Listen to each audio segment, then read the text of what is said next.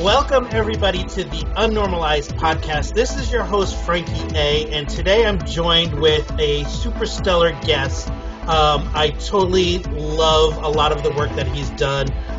Today I have Miltos Yerolemou with me, and we are going to talk about the life unnormalized and a lot of the projects that he's been involved in, getting to know him as a person, and all that kind of fun stuff. So if you don't know who Miltos is, you're living under a rock, because he's been in some really great projects: The Danish Girl, The Crown, The Boogeyman, Star Wars, The Force Awakens, which Miltos, I'm such a Star Wars fanatic. So to have you on is really freaking me out right now. In addition to that, my probably second favorite fanatic superstar fan, if you will, Game of Thrones. So Miltos played 𝙤𝙬𝘀, who, we'll get into that a little bit later. So Miltos, I like to kind of just start off with my guests. In my line of work, I'm very intrigued by who a person is, all right, behind what we know superficially, from what we see on TV or, just first impressions. So why don't you tell us a little about who Miltos is, things like where you grew up, family background, things of that nature. Hello, Frankie. So good to be finally talking to you after our postponements, but it's so good to be talking to you. It's been a while in the making, so it is my pleasure, and I'm really a fan of your work. So again, I love to just get to know who you are as a person, because I think as fans we don't get to see too much of that, right? So just tell us a little bit about the viewers, who you are, and where you come from, and what makes Miltos. So my parents are both Greek Cypriots, and they came over to the UK when I was when my mum was quite pregnant with me. I think she was kind of due. I think she was probably going to be due while she was on the boat. They took a boat from Cyprus to Southampton, and came to the UK, emigrated to the UK. My dad had been over working for his dad, my granddad, always working in restaurants as typical Greeks. So they moved over here. There was some kind of plan. I think it's kind of difficult to really get to the bottom of it, that I was going to get born at sea, so that my parents could choose my nationality. I think there's my citizenship. I think there's still some kind of weird loophole about that at the moment if you get born at sea. So anyway, I foiled her plans by being very, very late. I was really late, and I was born in the UK, and that's where I grew up. And my parents had a restaurant in the UK on the south coast by the sea for 25 years, and then they took early retirement, went home, which is where they are now. They have an olive grove. They make olive oil. That's kind of their thing. That's kind of my background. I grew up in a very conservative, little sleepy town in England. Kind of never felt like I fitted in at all. Certainly not at school. But acting was the thing at school that was the thing that gave me a way into school, because I was really not very happy at school at all. But acting was my lifeline, and that's kind of where it started, and it continued. I became obsessed by it. I really enjoyed it. I really liked it. I don't think I was very good, to be completely frank with you, but it really was compelling for me. So as a good Greek boy, I was going to go and do law at a university. But luckily, there was an intervention before that happened. I'd made my application and everything. And a good friend of mine went, Miltos, don't go to university to do law. Number one, you can't even pass an exam, let alone go and study law. You're not at all academic. If you're going to go and try and prove something to your parents or make them happy, at least go and do a degree that you're going to enjoy. And that's when I went and did a performing arts degree. And I met some amazing people who are still fantastic friends to this day, who are wonderful actors and directors. And I got exposed to theatre that I've never ever seen before.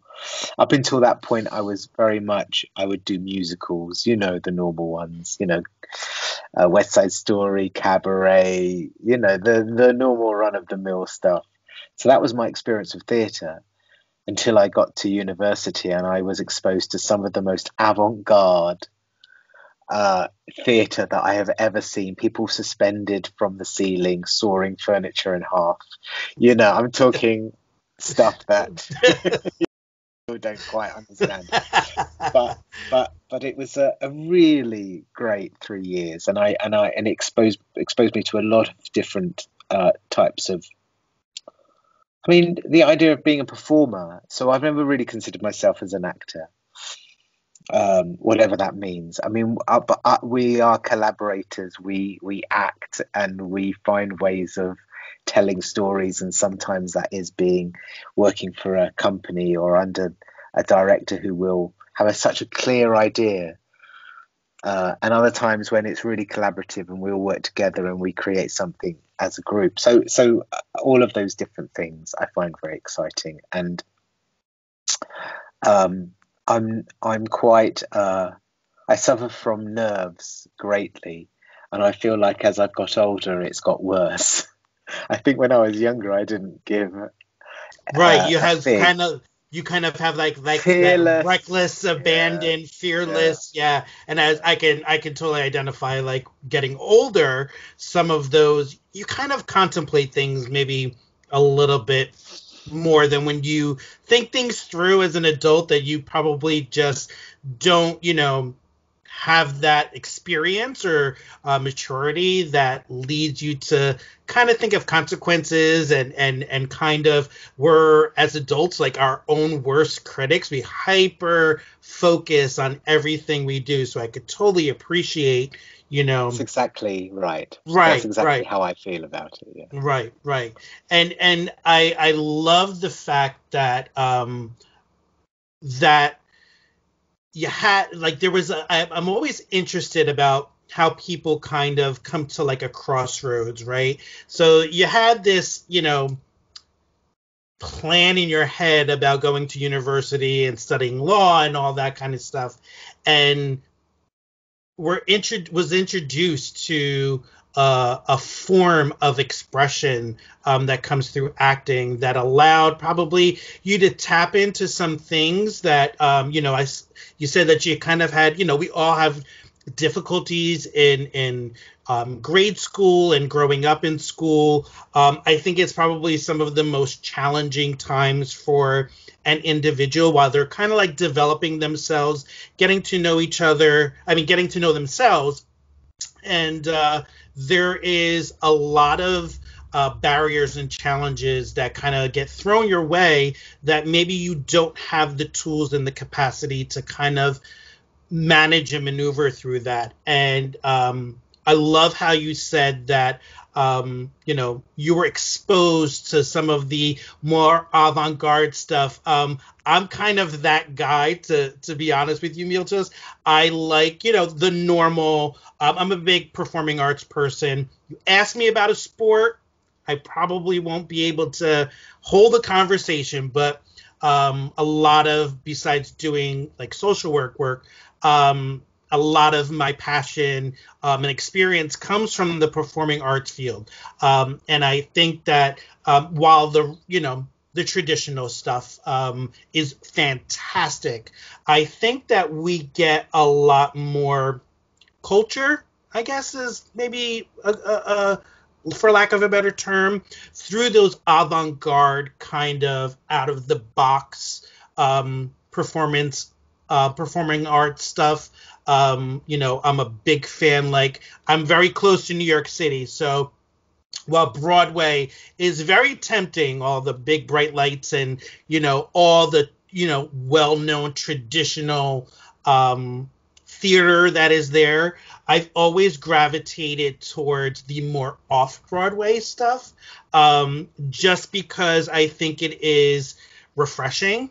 It's a different way that we can look at humanity and creativity and culture and things of that nature. So I do appreciate that whole avant-garde kind of atmosphere and world. So it's awesome to see that you kind of had like the best of both, and probably what lends to you being a really great actor. How what was like the first big thing that you kind of fell into or threw yourself into that kind of said, hey, like kind of validated that this is the path that was kind of destined for me to kind of go down, rather than go down to university and, force that law kind of planned for yourself? So when I first started acting, I'd done university. I'd found myself in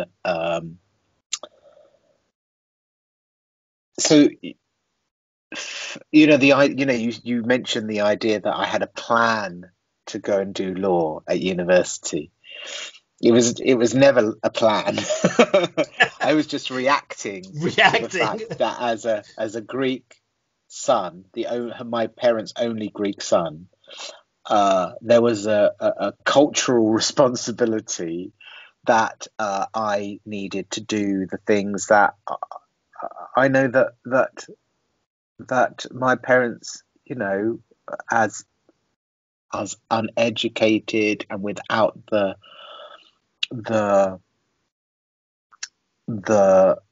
things that they could give me that they had, because they were penniless when they came to the UK. They literally did have nothing, and they were escaping a civil war. That they wanted, as the wonderful thing about Greek parents and many parents all over the world, always want to use their lives to give their children something that they couldn't have, right? Right, absolutely. And that is their ethos. That's their reason to exist, to be parents. I mean, it's an amazing and very admirable thing, and I thank them for having that ability, because me and my sister were hard work, I am sure, from time to time. So for me, it was simply a feeling of duty. But I didn't want to be a lawyer. I just felt like I should. My parents' ambitions are very limited. It's just to have a family and have security and just provide for your family. It's as simple as that. It's really as simple as that. And I've always appreciated it, even though I have never, ever pursued it. And so when I was younger, I was very, very aware that I had incredible. I mean, I'm not a kind of particularly a person who does things and without worrying about it. I worry about everything that happens. I think deep down, there is great anxiety, even though I think anyone who knows me would say that I'm very good at exuding positivity and passion. But in my private moments, I think, as we said earlier, but as I've got older, I'm much more self-conscious about things. I think about things much more than I did when I was younger. But the really interesting thing is how it was just a reaction. It was just a reaction. I didn't want to upset my parents. Sure. but by embracing what I really, really wanted to do, of course, I had to do that. And, at the end of the day, my parents have come round. It took them decades. I'm not saying it was easy, but they came round, and we've always had a really good relationship, me and my parents. They've never been the kind of parents who have stopped me doing anything. It's just that my own sense of duty was the thing that was getting in the way. Right. But that's a very long-winded way of just correcting something you said. No, that's fine. Yeah. However, when I did, I left college. I was really aimless. I'd done college, and then I realised, well, now I have to get a job as an actor. And of course, if anyone's ever tried to get a job as an actor, it's really, really hard. First of all, even finding out information about what is available is virtually impossible unless you've got an agent, which I didn't have. So I ended up looking in the back pages of a local of a national paper called The Stage, which allows people to find work as an actor. And we're talking about the early 90s, so we've got internet now, but before that, I'm talking about pre-internet, right? Right. We actually have here, you're probably familiar with Backstage, like that's our similar kind of right. There's a lot of dodgy jobs in that. If you're not fussy, it's a lot of work. But as far as legitimate acting is kind of few and far between.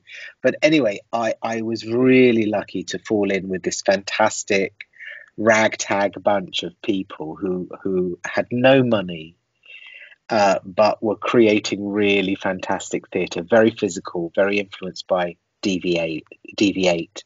British performance dance company, Lloyd Newson, and they were very influential on our work. And I worked with them. We every so often we got £100 here and £100 there, but we literally had no wages.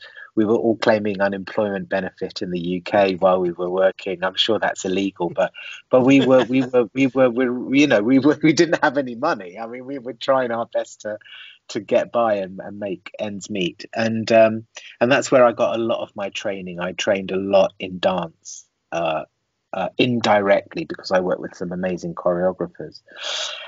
And then I got a job, or at least I got a job where I got an agent. And one of the first jobs my agent asked me to go to, my agent was like Joey's agent in Friends, kind of like that.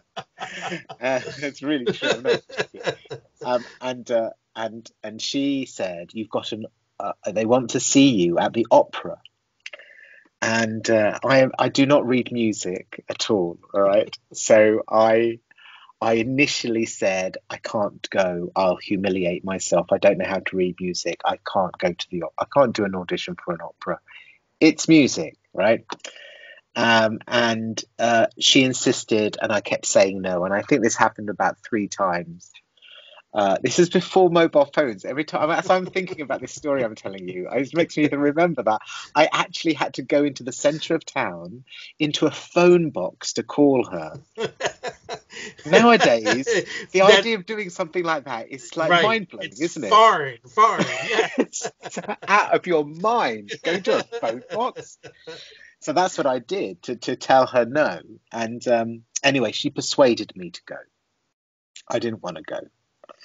And just at the point when I'd agreed to go to the audition, I didn't know anything about this job. She just said, "They just want to see you."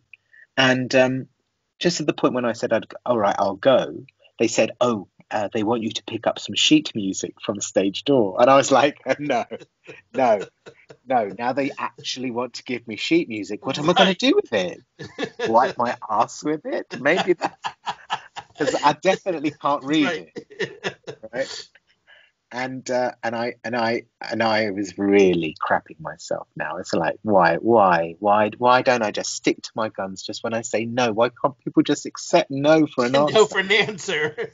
So there I go to the audition, And it feels really old school. You know, you go and sit in the corridor and you wait, and there's someone with a kind of slightly out of tune piano. You can hear people auditioning next door. It's like dusty, you know, creaky staircases, that kind of thing, right? Yeah. And Yeah. and eventually I get called in, and I obviously I get explained that it's for Midsummer Night's Dream, Benjamin Britten's Midsummer Night's Dream. It's for understudying the role of Puck, but that's really all I know.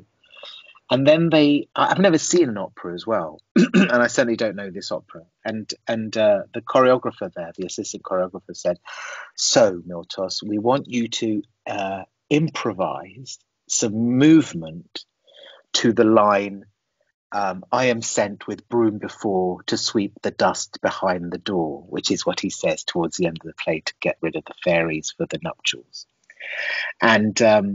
And I'm supposed to follow the music. So they play the music on the piano, and I just listen to it and improvise some movement with a broomstick. And that's the kind of thing I can do, right? That's what I can do. You play music, and I will. I mean, it may be ridiculous, but I will give it a go. And I got the job.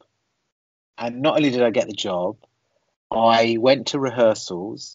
This is the first big job. This is for the English National Opera, right? Wow. National Opera. It was this really award-winning production of Midsummer Night's Dream by Robert Carson. They'd only created it, I think, 4 years before. It won all the awards. It was very groundbreaking because it won one of the first operas that really got its actors to jump around and move around and fight and struggle. Because normally you just park an opera singer on stage and let them sing. This really was full of comedy and slapstick, and that was the new thing about it. Young actors really throwing themselves into it. And the guy playing Puck, who I was understudying, was this guy in his 50s, kind of slight, grey, hangdog expression. He's the guy that, if you remember a film, we're going back a long way, the tall guy with Jeff Goldblum and Emma Thompson. Right. I'm that old. So yes, okay. I do so know it. The guy who plays the stage manager, who upstage rowing, he's called Cypress Charlie in the film. So funny. And anyway, he's the guy I'm understudying. So I recognize him and I'm going, oh my God, this man is a comedy genius. He's like brilliant. He's like our modern version of Charlie Chaplin. That's how good he is. Yeah. Right? Mm-hmm. And so I'm understudying him. So I'm watching a run through. I've only been there 1 week, right? I've only been watching stuff. I haven't really learned anything. And they do a run. And halfway through the run, at one point, Puck runs off the stage and literally leaps off the back of the stage, which is very high, but there's crash mats, so it's like a trick. And he does his back in. He pulls a muscle in his back, and I have to do the very first show. And I only have a week to learn the part. Nothing like Crash Course, right? And that was what I did. And so I got to do the very first performance in the UK of this acclaimed opera. I barely knew it. I didn't know it. I mean, I literally didn't know it. And I managed to get through it, and that was my baptism of fire. And that was pretty much when I realized that if I can do this, right. If I can handle this, then maybe there is a reason why I am an actor. Right, so, yeah. Right. I mean, that's a great story, and I do it to this day. I do that opera to this day. We revive it. 20 years on now, we still revive it. Last time I did it in China. Really? That's like phenomenal. That just I love to hear when projects have sustainability like that, because it opens up, like, I mean, the course of the time you're doing it, I mean, you're opening it up to different audiences, different generations that are exposed. Like you said, like I've worked for performing arts theaters before, and I've been to operas, and it sounds like something like that is like unheard of in the opera world. Doing a lot of that because, like you said, it is very much so. The person just, we have sets and Pagliacci and stuff like that kind of had some of that, but this is a total different way of looking at opera. And I think doing it and reviving it for this long just shows the sustainability of the work. And do you still play the same part? You do say play I'm old enough. See, now I'm old enough to play the part. When I was first doing it, they would have to grey up my hair and make me look haggard and old. Yeah. But now I'm actually old enough to play the part. grown into it. And that's like the interesting when I'm talking to people like yourself, that there's almost like, and it just doesn't deal with acting. It's anything that you have like a passion for.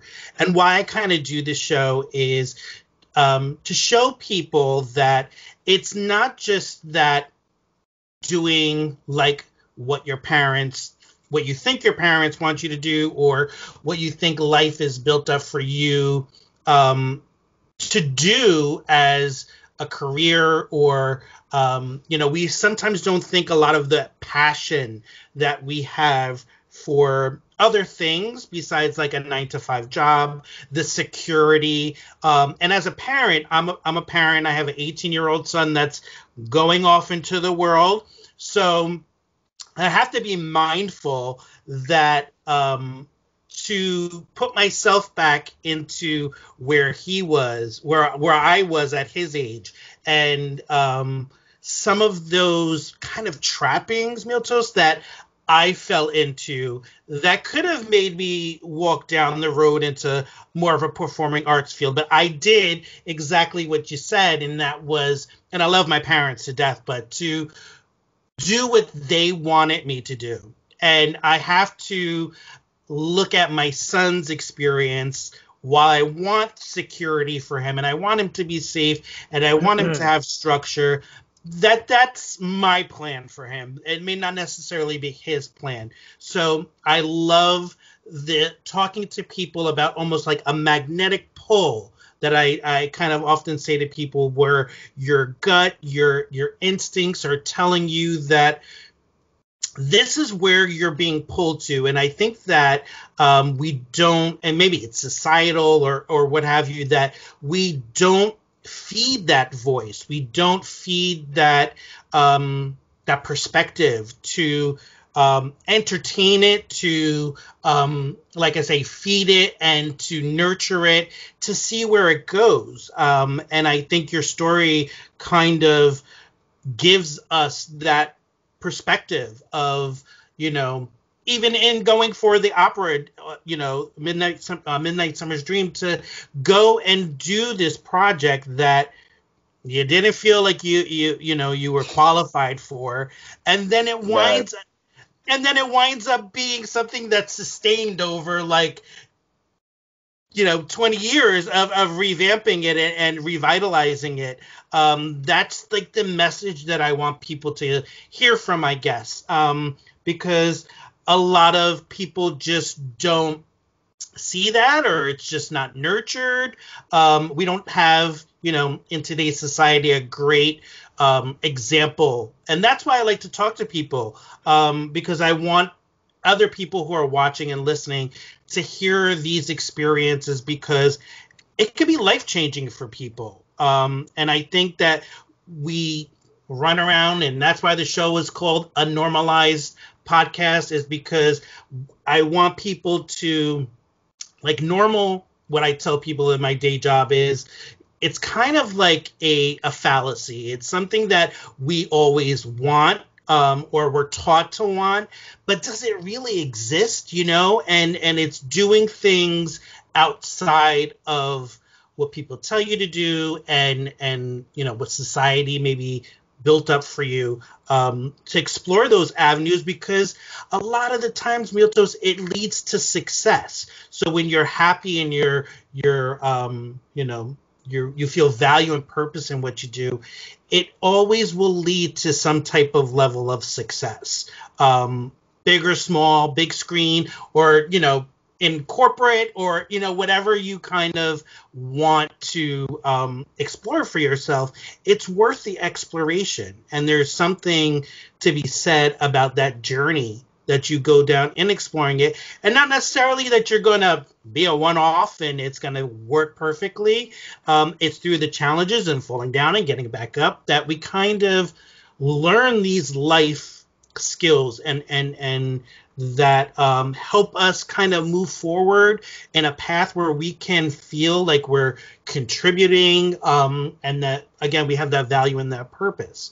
So I love that your story kind of talks about that, and how you were able to feel a comfortability in a situation that was so totally foreign to you, but were able to connect through your experience and working with movement and dance, and how kind of like the stars aligned, and that was what kind of got you through some of that anxiety and that process of like, what am I doing here? This is so totally out of my scope.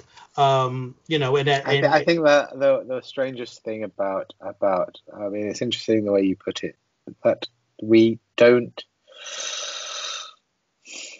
It's kind of, I know, I would just think to myself what I could have done with my life if it wasn't for the fact that I didn't get a chance to do some drama when I was 9 years old at school. Right. Or if I hadn't got another dose of it when I was 13 years old.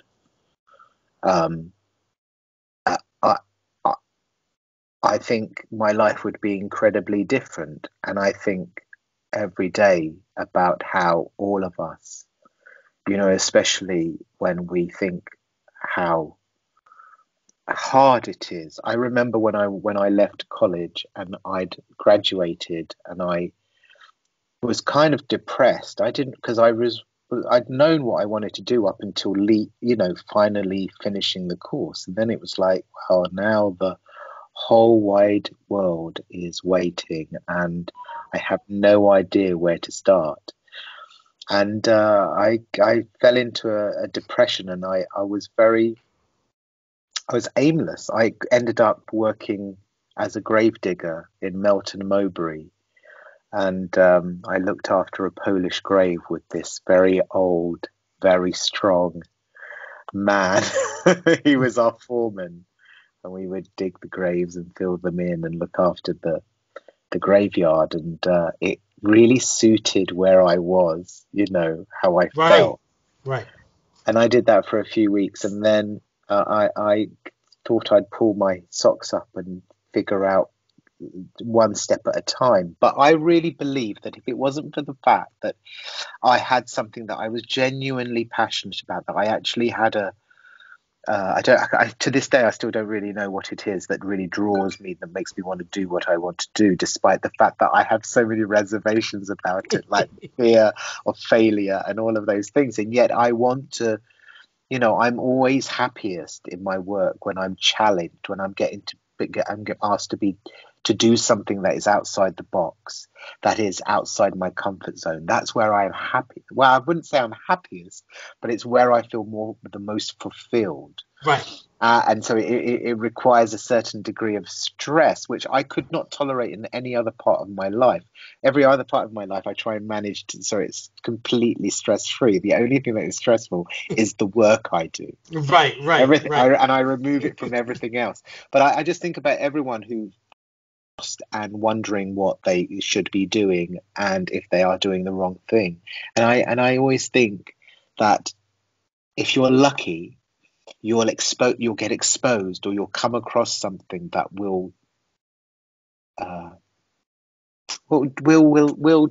turn you on. We'll just Right. something will happen, and you will only be able to think about that one thing. Right. And so I really hope people do have that opportunity. But obviously, education has to nurture that too. And in so much in lots of education that I see everywhere, all over the world, we're removing creativity from our education, and I think that's a real terrible thing. Right. We need Right. more of it in. I think we Right. need more creativity in our education. I think it means that. And then when you're dealing with stressful, when you're dealing with failure, the reason why you do it again and it doesn't put you off is because you're doing something that you cannot help yourself but do. Right. Right. It's that magnetic draw that kind of ignites something inside of you. And I've done a lot of things in my life. And I can attest to it while it's not acting, what I do every day it's almost far beyond what a paycheck could bring. It's like it's a duty. It's I often say sometimes to the people that I work with, I'm probably getting more from you than you're getting from me, because it's the purpose why I wake up every day. And, is it challenging? Yes. And I could totally identify with trying to minimize the stress in personal life, because the work that we do, while it be in different arenas, it is probably the most stressful area of my life. And it's about kind of like that balance, right? I love how you put it. It's like, even though it can be challenging, it's probably the most rewarding thing. And it's getting through those barriers and those challenges in the stuff that you like to do. It's not meant to shy you away from it. The way I look at it, it's meant to build on skills, and like you said, education. And for me, education comes in so many different facets, that a person can receive information, skills, and build upon themselves. And it's in that helps you develop into that role that you're meant to, for lack of a better term, to play in life, right? And the insight that you give the viewers. A lot of the times, I let my clients watch some of these interviews, because it's very important for them to hear that a person like yourself that is successful in what they do still has reservations, still has anxiety, still has challenges, but it's how they process them and use that to maybe make the work that they do more enriched. So I often tell people who are in the creative world, like yourself, that you guys are like the storytellers for us, right?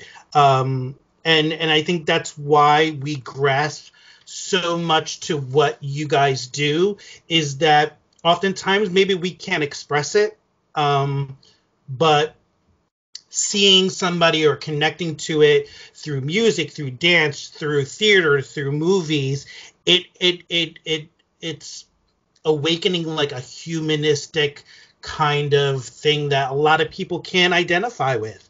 And I love just how your candidness in how that is behind the scenes that we don't see, and how it really helps us connect to you, the person.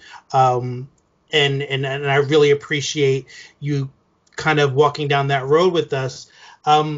So how did you get into some of these really super duper, I can't tell you, again, you've been in two of the things that are pretty much like a culture for me, and that's Star Wars and Game of Thrones. So what is it like to be part of such cultural phenomenon like that? So I got into Star Wars because of Game of Thrones, because of Nina Gold, who is the casting director for both things. And I'd known Nina for a long time before Game of Thrones. She was one of those people that had seen me in a small theatre above a pub, many times, doing a little tiny play. And when it came to casting Game of Thrones, of course, they wanted to see pretty much every English actor, British actor, right, that was on offer, because it was going to be a big cast. So that was the normal process of just, going to do a screen test. And normally what happens is that you do the screen test and you forget about it. I mean, I can't tell you how many screen tests I've done for huge projects which have come to nothing. So it would be too painful to expend that much emotional energy worrying about every single one. So you don't worry about any of them. So what you do is you learn the lines, you do the best you can for the casting, and then you forget about it. You just go, well, I'll never hear about that. Right. And that's what normally happens. But with Game of Thrones, what happened was that they called back after about 2 or 3 weeks and said they had already given me Lord Varys to read, and they liked it, but they didn't think I was right for that part. And that's when they gave me 𝙐𝙉𝘗𝘁 to read. And so I learnt the very first lesson with Arya Stark, and I did 3.5 minutes, that scene, all me talking. And I learnt it, and I did it about 5 times. And every time I did it, it was the same thing over and over again. And by the 5th time, I was like, who knows? But then when they said they wanted to meet me, when the Americans, HBO and David and Dan, the creative directors and writers, were going to come to London to actually meet face to face, that's when I crapped myself, because I realised that it was between me and Ben Kingsley or someone, but it was close, right? I could get it or I could lose it, but it was that close. So right. That was terrifying. But I just did what I did. I mean, the point is that you may be shaking inside, but you learn it so that you can just do it. You focus all that nervous energy just goes into performing the character, and then that's how I've learned to harness it. Is just use it for raw energy. Right. That's probably why I'm not a particularly subtle actor. But I would say that that's how I got that. Star Wars was simply, I was on tour in America, actually, with a play. And my agent phoned up saying that JJ wanted me to be in his new project. And I immediately knew what that was. And I was like, what, like Star Wars? And I went, yeah. They said Nina had sent some tapes for some characters. He wanted some characters, and he sent some tapes from Game of Thrones and went, have a look at these people that I've just been working with. And he was like, yeah, this one, and the curly one as well.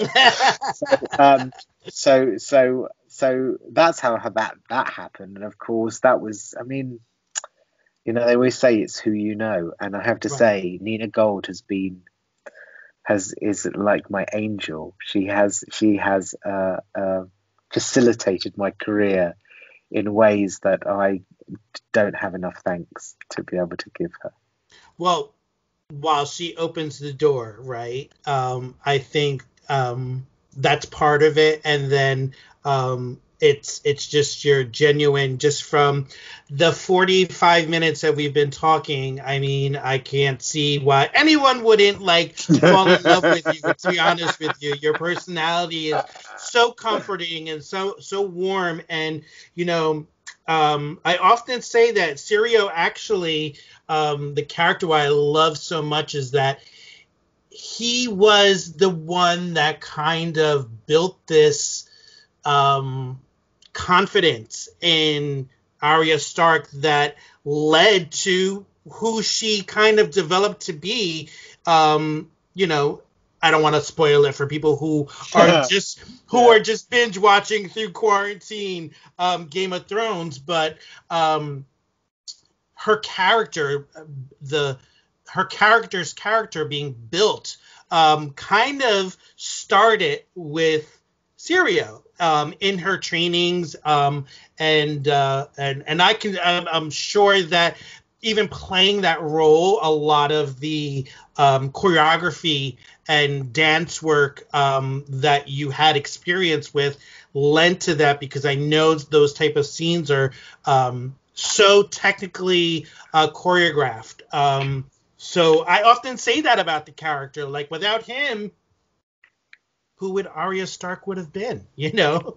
And that's why, like, watching it back, like, you kind of, you know, watch it from a different perspective and take different parts of it. And that's a big reason why I wanted to reach out and speak to you. And it's not just the role, but what intrigued me to get to know you as the person and an actor, because I saw that, you know, like one character's experience with another, the connection that kind of develops through the storyline, and it's where that person starts is where, you know, that's why I start every interview with, who are you, you know, and where did you come from? Because it leads to what we're talking about now, and that's the success, and, you know, not just in the world of acting, but, you know, I think that you bring a lot of insight and a human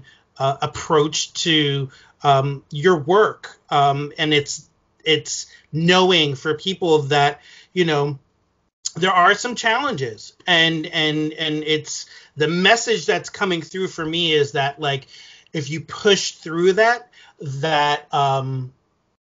there is a greater purpose beyond just that struggle. You know, we're not given things to just struggle because it's not providing us some type of benefit. And I really think that this interview kind of just tells that to people. So Miltos, before I let you go, because I could talk to you forever about about things, and I want to know, like, couple of things. So how, as an actor, somebody in this creative world, you know, we're dealing with quarantine, and I know, like, the UK is kind of going back into some of that now. As an actor, or somebody in the creative arts, how do you kind of sustain that, feeding that creativity? You know, how is it affecting your world in the acting and creative arts, you know, keeping that going during quarantine? It's good. It's a very good question, because it is the question that we are all asking ourselves and each other that right now, because it's so funny how we are all experiencing the same thing, particularly in America and the UK. Right. I know other countries have done much better with you know, reintroducing, you know, going to the theatre and stuff like that. So right. So initially, I was stuck in a little studio with my partner in London, which is where she lives and works. I'm slightly outside London, so but because I was working in London, I was 1 week into rehearsals when we got cancelled. And we weren't sure what was going to happen. I just thought, I'm just going to stay. Me, my little dog, little Louis, my little sausage dog, and my partner, sharing a tiny little studio in Greenwich for 6 months, and it was fantastic. And, you know, we had an amazing, you know, considering we are living under a pandemic, and right. I'm deeply I can't quite believe what's happened. I mean, sometimes it's so easy to get used to it and to become So just take it for granted. But when you keep looking at the figures, I'm watching CNN, and that 208,000 for America, which is just plastered. It's like that's bad. Right. And when you Right. start to think about, 5,000 people a week are dying, you just can't. It really profoundly affects me, that, and I've taken it incredibly serious, this pandemic. Right. I have really taken it seriously. I mean, it's easy when you have your employers have just said, no, you can't come to work, because what else are you going to do? You're going to stay in. Right. What I've found I've done is that I've done new things. For example, I've got much more into music making.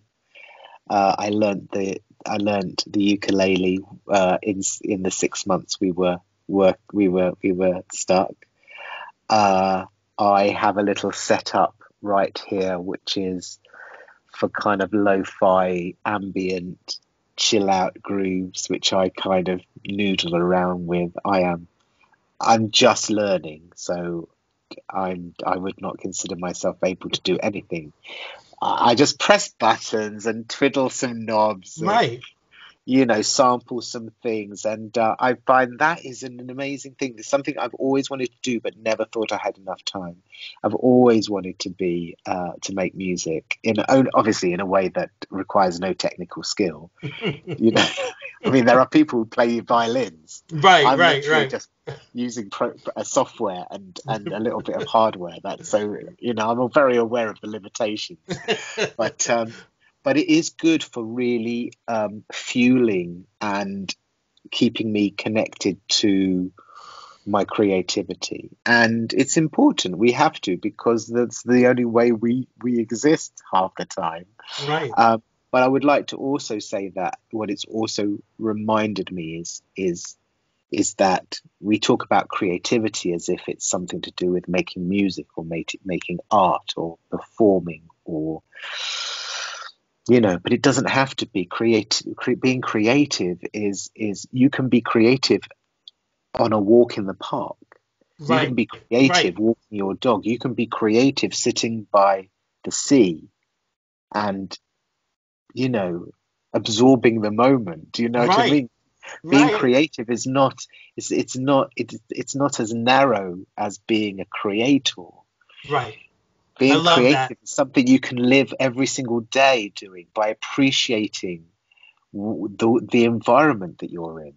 And if you appreciate it, you notice it. And sometimes if you notice it, it makes you reflect. And that's where you end up people writing poetry or painting or that. But that's what the amount of concentration that it takes is for us to just be. I know it's a luxury for most people.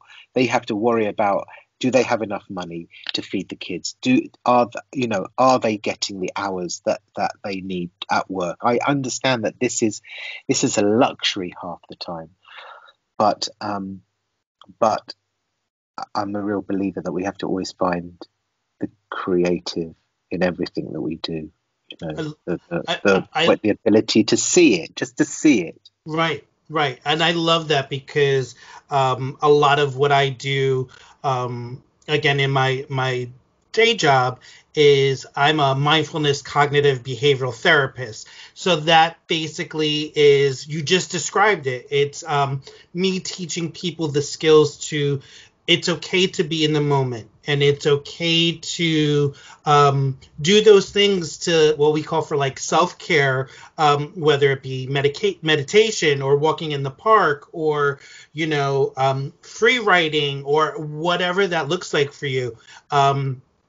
I have to tell you, for full disclosure, that for the people that I work with, I pull things that they do into my life, because if it's a practice that they do, it could provide me benefits, and it allows me to open that as an extension to other people. So I have picked up things like knitting and the ukulele, which is funny that you say that, only because it was explained to me that it's probably the easiest instrument that you can learn, and you can pick it up and play a song or two with 5 chords within like the first time that you pick it up. Yeah. So and you don't even need to use 6 strings. You only have right, 4. So it's right, yeah, right, it's right, true. right. It's true. So it's things like that that you explained beautifully, that situation like this in the pandemic, while it can be daunting, and it is very, very serious,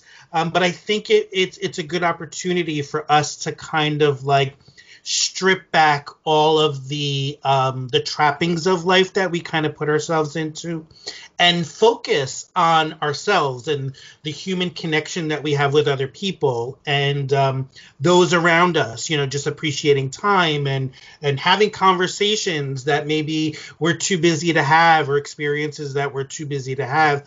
And I love the fact that you tie it to that being creative for everybody, and is a great kind of mentality for me to even kind of lend to the work that I do, because even I'm thinking like creative, and tying that to just what you said, like acting, music, painting, poetry, but it comes now in the way you described it in so many different avenues that we can apply to life, and reap those benefits. So Miltos, I really appreciate your time. I think you're an awesome light that, just talking to you, across virtual pond that I want to acknowledge that I appreciate what you kind of brought to my viewers that they can take away. Before I let you go, is there any projects or anything that you have coming up? I know it's kind of hard, with things kind of slowly opening up or maybe pulling back, but are there any projects in the future that we can see and look out for? Because I'm going to put all of your contact information in the description, so people can kind of, reach out to you, and follow you on social media and things of that nature. So what kind of projects do you have possibly coming up down the pike? So a little bit into the future, as in next year, you'll be able to see me in the sequel to The Hitman's Bodyguard, which I think is called The Hitman's Wife's Bodyguard this time around. So that we filmed that about a year ago, maybe a little bit longer. No, actually over a year ago, because it was supposed to be out this year, that film. Right. Okay. But obviously it's been postponed so it can get a theatrical release. So that's exciting. I try to kill Samuel L. Jackson. Really? Go as well as I expected, as you can imagine. And I have had... I narrated an amazing novella by a Russian writer about a month ago, and it's being serialized in a podcast, which I will, before I leave, send you the link to, Awesome. So that you can, because I can't remember. But he reached out to me, said, "Would you read the prologue?" Ended up reading the whole thing, and it's been adapted. I recorded it at home, as Right. best as I could, and but it's a great story, fantasy, intriguing, surprising, beautifully written, really fantastic writer. Definitely check it out. Awesome. And my dulcet tones. So definitely send me that information, because I think it's something that we want to, see. Eventually you get back into the swing of things and more projects. So everybody, this has been the Unnormalized Podcast with Miltos, Yerolemou, and Frankie A. Make sure that if you haven't seen it, I don't know why, but check out Game of Thrones. It's something that, if for something to binge, it's a phenomenal show. Star Wars, The Force Awakens. I mean, we can go on and on with Miltos' very stellar resume and body of work, but I'll put links to everywhere you can kind of check Miltos out, and everybody get unnormalized.